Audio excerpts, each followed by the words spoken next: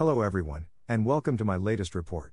On this video, we are going to talk about my severe weather and tornado season forecasts for the springtime of 2022. I hope you enjoy this video. Let's start.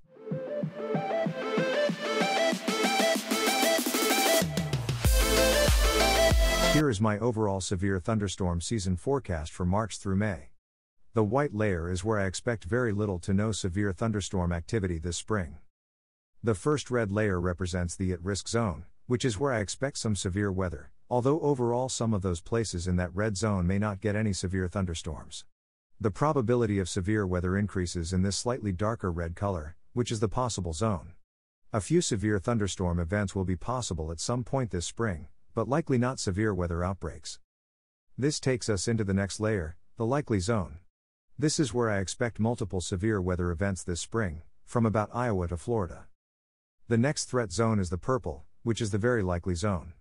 People who live here should be very aware of severe weather, because it could be a common event this spring, which could even include some severe weather or tornado outbreaks. The last area is the extreme threat zone, which is where numerous severe weather events will occur, some of which could be very intense, possibly tornado and severe weather outbreaks. This now takes us to the average tornado threat areas for March, April, and May. Let's begin with March. On average, tornadoes will be possible anywhere in this light orange zone.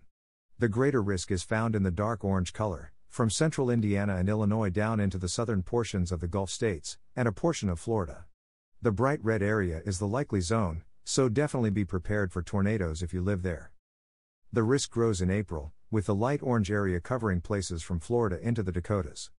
The greater risk zone stretches from the Carolinas into parts of the Great Plains.